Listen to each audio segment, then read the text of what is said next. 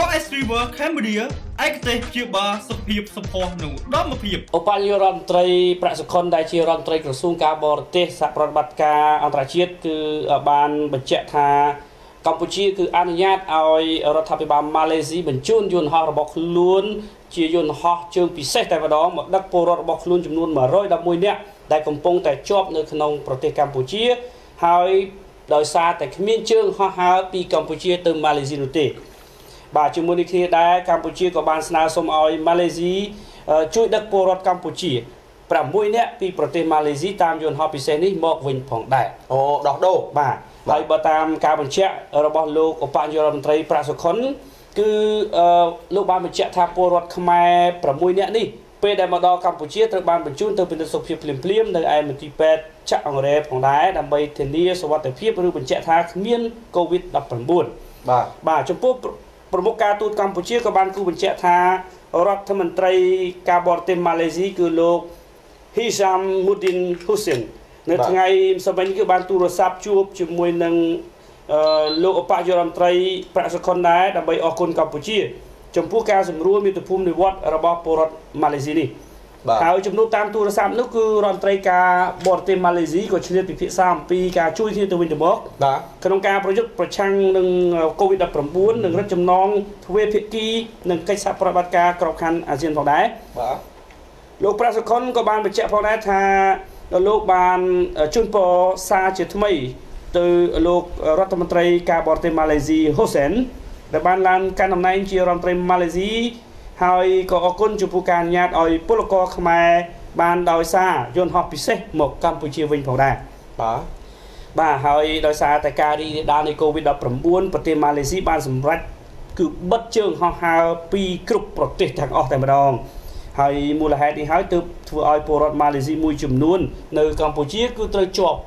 បាទมันអាចត្រឡប់ទៅស្រុកកំណើតវិញហើយក៏គ្មានជើងយន្តហោះឯណាបើហោះហើរត្រឡប់ទៅម៉ាឡេស៊ីនោះដែរបាទដូច្នេះហើយគឺថាតាមរយៈ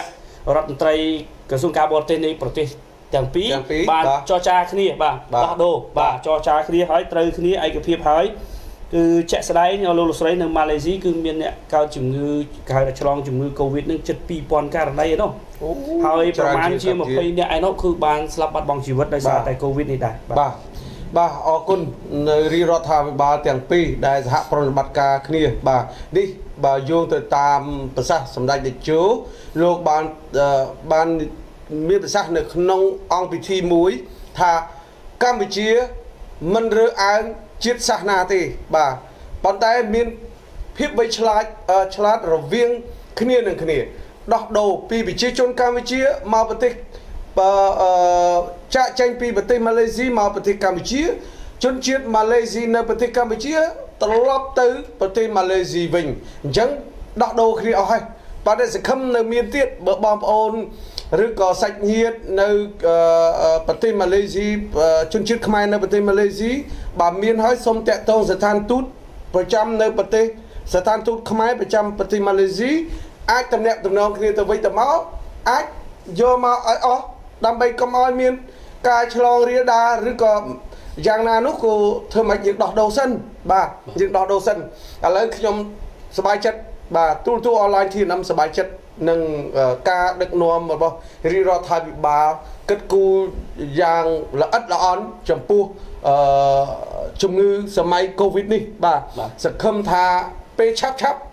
សង្គម COVID នឹងបាត់បង់បាទនឹងបាត់បង់ដោយឃើញថាប្រទេសចិនបាទល្បីថាប្រទេសចិនកើតមុនគេឥឡូវបាត់មុនគេបាទឥឡូវប្រទេសចិនដើរជួយប្រទេសដទៃទៀតបាទហើយឮថាមកដល់ប្រទេសកម្ពុជាហើយមិនចឹងទេបាទជំនាញតែម្ដងបាទជំនាញតែម្ដងទាំងសម្ភារៈបរិក្ខារពេទ្យជាច្រើនផងបាទអរគុណបាទឥឡូវយើងចូលដល់ព័ត៌មានមួយទៀតបាទសូមកោតសរដល់ទឹកចិត្តបាទក្លាហានត្រូវគ្រូពេទ្យខ្មែរស្ម័គ្រចិត្តជាង400នាក់បាទបដិញ្ញាប្រយុទ្ធនឹងកូវីដយ៉ាអរគុណខ្ញុំក៏បដិញ្ញាផ្សាយរាល់ព័ត៌មានដែលលោកគ្រូពេទ្យខ្មែរស្ម័គ្រចិត្តបាទដែលប្រមាណជា400នាក់នេះ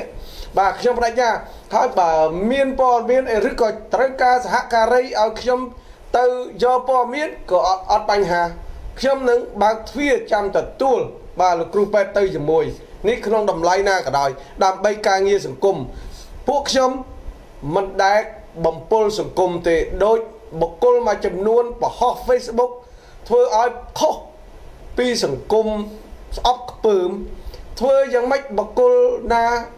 ស្ដាប់អាជ្ញាធរស្ដាប់មន្ត្រីពាក់ព័ន្ធស្ដាប់